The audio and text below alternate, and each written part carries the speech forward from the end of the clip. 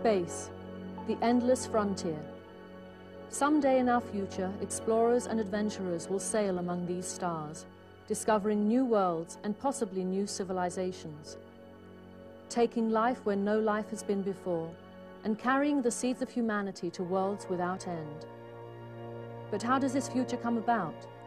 Who will lead this journey into tomorrow? Where will they be trained, and how? Hello, I'm Marina Sirtis. You may know me as Councillor Deanna Troi, a member of the crew of this great ship. On our television series, Star Trek: The Next Generation, we live in a fictional future, one in which the great breakout of humanity from the cradle of Earth is distant history, a fait accompli. But the world of Star Trek is only fiction. There are no guarantees that the people of Earth can make it through the difficult times we face at the end of the 20th century. Yet we can succeed if we work together. One project going on right now is not only facing the challenge of space, it is helping people from cultures around the world learn how to live and work in harmony. It is called the International Space University, or ISU. ISU was founded in 1987 to provide a new type of education, which would give those facing the challenges of space a global and multidisciplinary background, at a level of excellence which could be understood and accepted around the world. Today, ISU is sponsored by over 130 major corporations and national agencies, and more participate each year. From the first session in 1988, ISU has maintained a truly international character, rotating between some of the world's most prestigious academic institutions. Each session, an average of 135 graduate-level students attend ISU for the intensive 70-day program. They come from over 35 nations and are specialists in fields as diverse as computers, space geology, engineering, and law. ISU combines not only students from different specialities, but also students from different nations, both giants in space and new entrants to the space frontier, creating a dynamic mix which truly mirrors the future of human space activities. Oh, I've had a wonderful experience here at ISU. I've learned a lot about life sciences that I did not know before coming. I've also learned an awful lot about other engineering areas, which are really very important in the work that I do with life sciences, because you always have to interface with engineers who are developing hardware. Beyond that, I've learned a lot about the importance of interacting with people at various levels. And the international approach to that has probably been the most enlightening of all. We lived together for 10 weeks, and we know each other very, very well. We are now in a very, very interesting era because the Cold War has almost ended. And I think this is just now the time for the cooperation of the world. And the ISU can be a catalyst for this kind of activity. Realizing the daunting challenge of building a real university from scratch, the founders of ISU decided to develop the institution in stages. One of these founders, Todd Hawley, explains. ISU benefited from that early plan that we set up that allowed us to develop in a staged format, initially under the guise of Space Generation Foundation, then following the founding conference at MIT as the ISU Project, Inc. We were set up to run summer sessions, a fairly simple goal, but beginning to work in the millions of dollars a year level and get sponsors from over 100 different locations. Now what we're looking at is the next phase of ISU's evolution towards the permanent campus era.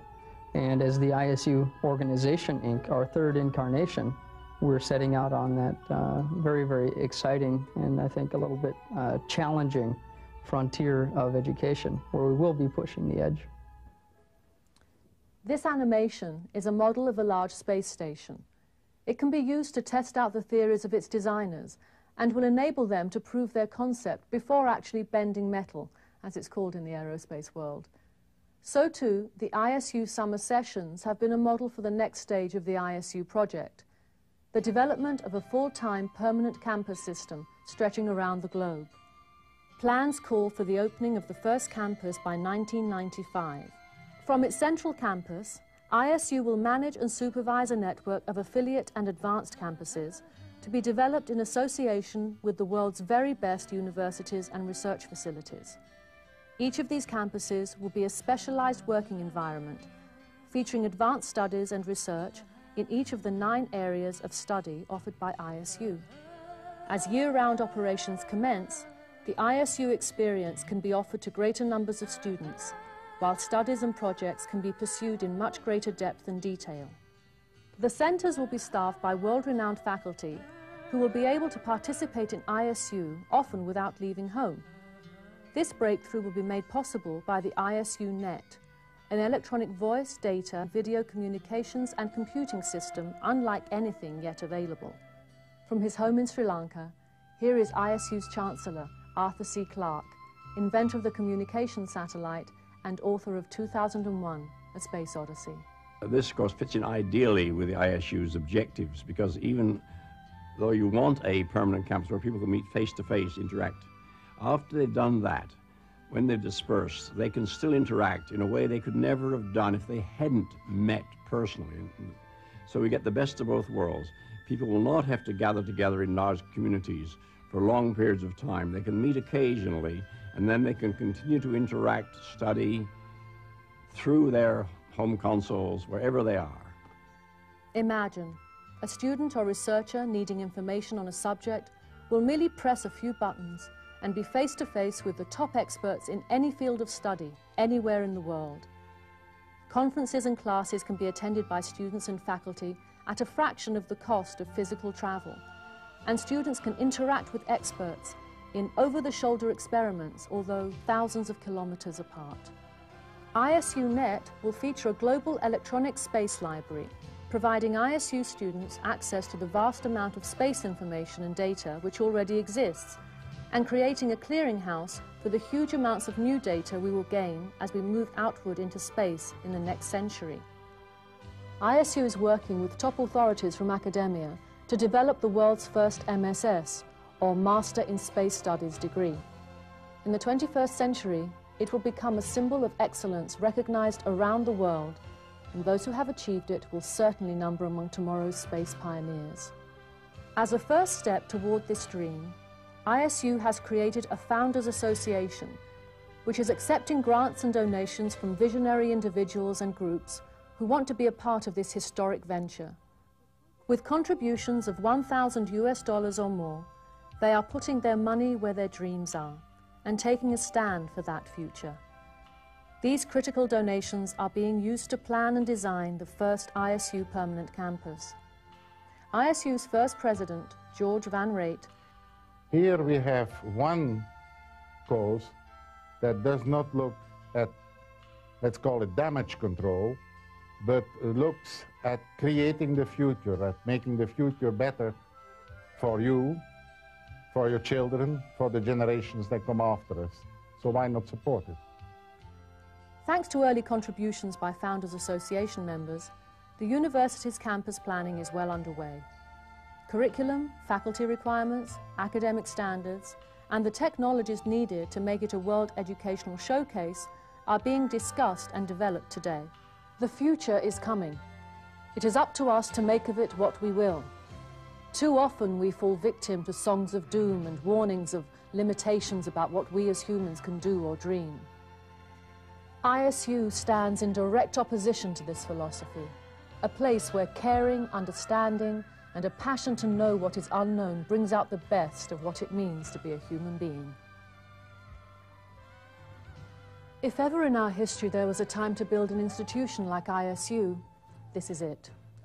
To date, over 500 students have passed through the doors of the ISU summer sessions. They entered as representatives of nations. They leave as representatives of our species. And ISU does represent us all. No matter where we are or what we do, the work of the graduates of ISU will affect our lives and those of our children as they assume the leadership of our space activities in the 21st century. But your help is needed. Your contribution to this great cause will help us give a home to what is best about the human race.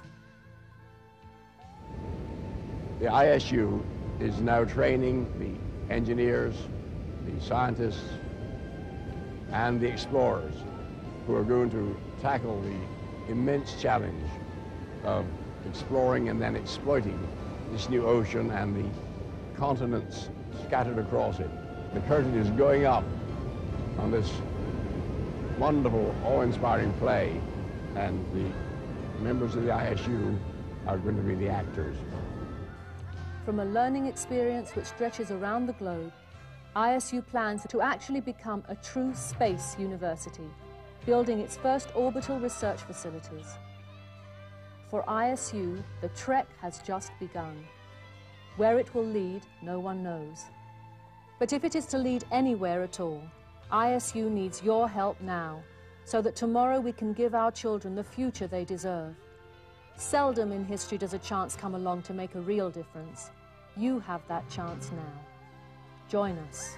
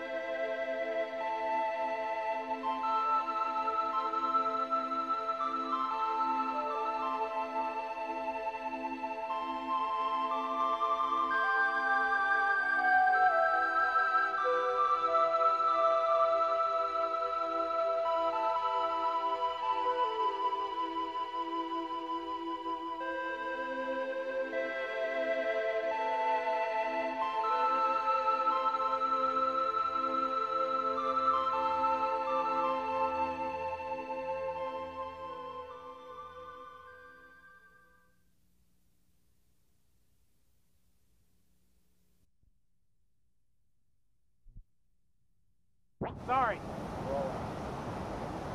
Okay, Arthur, at any moment you'd like to begin. Okay. Sitting here beside the Indian Ocean, the largest unexplored body of water on this planet, seems an appropriate place to talk about the International Space University, which is concerned with the next great age of exploration, the exploration of space.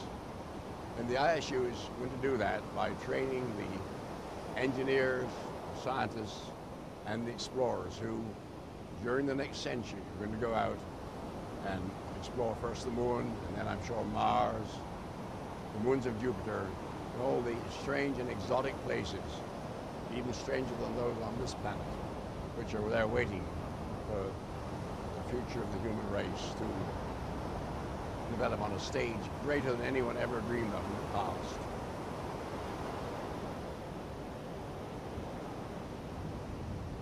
Sir, give it a count or two, 1, 2, and then start.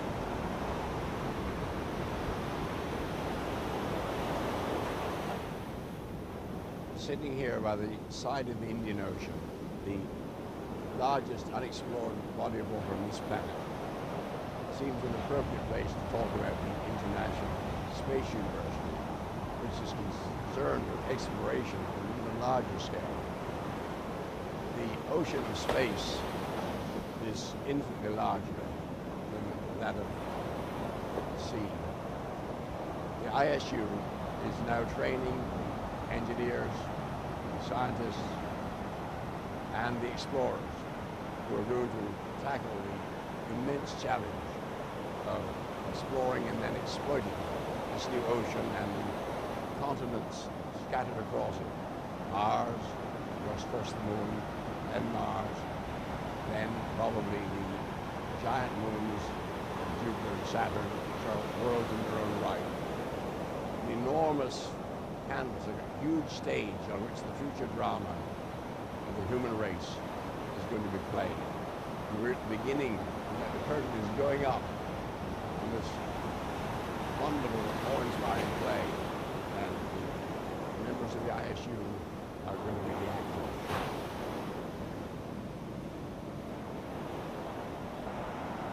And stand by. Okay, Dr. Clark, go ahead. When people ask me why they should support the ISU as opposed to the innumerable other good causes repeating all the time, I'm reminded of the beginning of the great age of exploration, when very few people, like Columbus, appealed to royal patrons that we think we under a good thing, if you give us the money to build the ships and we'll open up a new world. And of course, that's exactly what happened. What would our world be like now if Columbus hadn't received support then, or was eventually, we would have discovered a new world. But this is a crucial time now when